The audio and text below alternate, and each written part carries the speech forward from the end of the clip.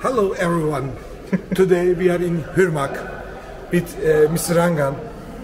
We are trying to explain to you how to use this machine easily. We will be introducing you our control unit from LG LS. This is a device that we outsource the hardware and design the software in-house. This is the welcome screen. Here you have two options. You either click on the flags to select the language, or you click somewhere just to begin with. So for example, if you like to change the language, you select one of the flags, just click them and you can select the language that you like to use. Or if you have already selected the language, you can just touch anywhere to start with the software. And first we want to see that password things, because if we need to change, we need to put the password. For any setting you want to change with the machine, first you need to enter the password, which will be the operator password in this case. So when you start up, we have F9, which is the passwords page. So you can click here and set the password, which is for once for the basic level operator. And here you need to enable the data input.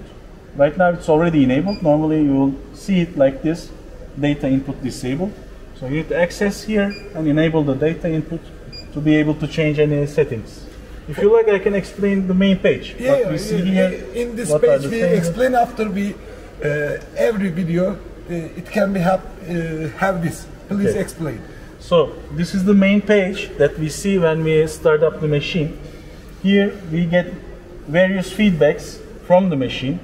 For example, here we can see the heaters.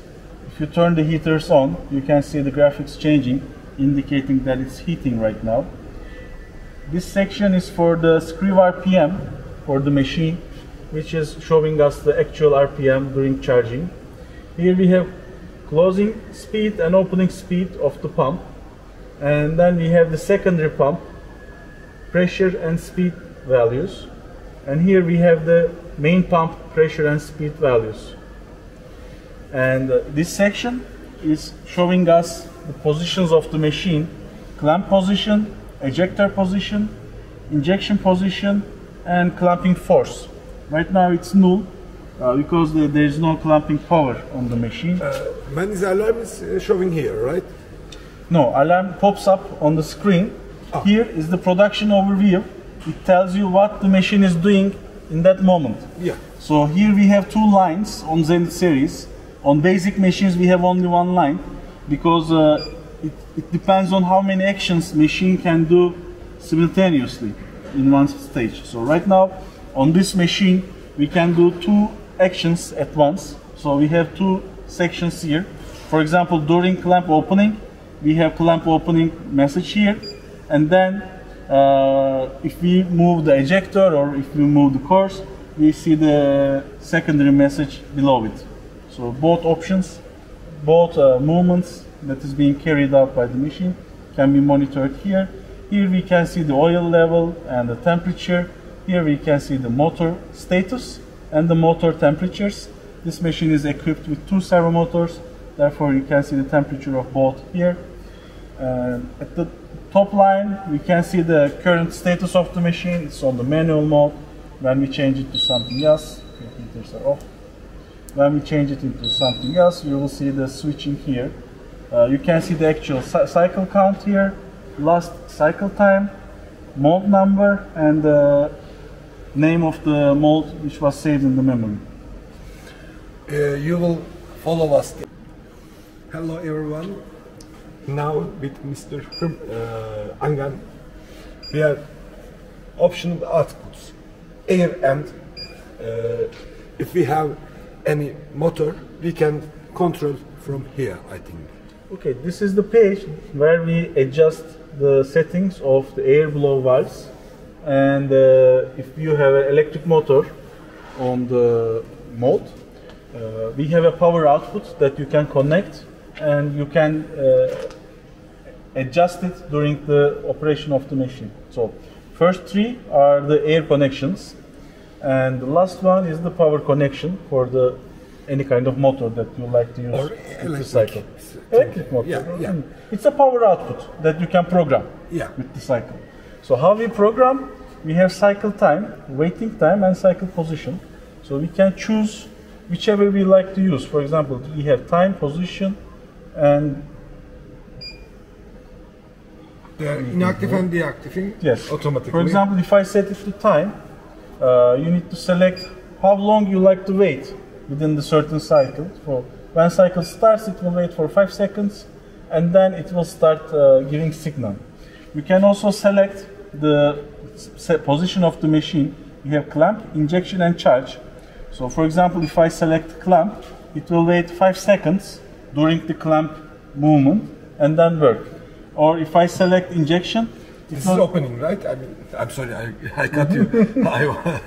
When a clamp is opening, we are waiting 5 seconds after. You can select it, either opening or closing. It can be adjusted. Yeah. If you select injection and select time, it will again wait 5 seconds and then start running. Or if you select charging, again it will wait 5 seconds and charging. Or you can select position. If you select the position, for example, if there is a specific position of charging, injection position or clamp position, then at the set position, it will start running, giving signal to this area that you like to work. You can connect the valve gate system here, you can connect air blow, whatever you like. And same goes for the power output. Let's say you have an electric motor on the mold that you like to run at the certain position of the clamp opening. You can adjust here, and then it will give the signal at the adjusted stage of the cycle. Yeah, I wanna be a little. This is manually working them. If you like to do some testing or run them in manual, it can be done here. Thanks so much, Mr. Engan. If you like, we can move on to the core settings, which are related. Okay. This is our core page, so to access, you need to access the clamp page, or there is also direct access here, F3. You can access the core pages. On all of the machine, we have one core installed on the machine, but software has the preparation for all 4 cores. So you can add up to 4 cores on your machine. The software is prepared for it. How we run it, each core has its own page. So 1, 2, and 4. If necessary, we can also increase it. This is what is standard. So if you select this, core is activated. So to activate the core, you select it. And then you select whether you like to run it by time or run it by switch. Which means at the set position, if we select time, it will run the core, pressure the core for 2 seconds, and then stop it. Yeah. If we select limit switch, you need to connect the limit switches on the mold to the machine, and the machine will run the core till it reaches to the limit switch. Yeah. If we have any switch, we can use these options. If you have a switch on the machine. And we have the mobile core option. As I said, we have 2 motors and pumps on this machine. It means during clamp opening, you can run the cores at the same time. So it saves you a lot of time in certain operations. So if you activate it here, in the selected position, the machine will run the core during clamp opening stage. And here we have another option which says core active or inactive during injection. Depending on the application, sometimes you like to continue applying pressure on the core during injection, because sometimes injection pressure can push the core back, which can create overshots on the product. That also is the molding technology what you are using, actually. Yes. So if you activate it, if you need it activated, not locking the core, you need this. Exactly. You can either pressure the core or unpressure the core based on the application. And each settings could be checked here.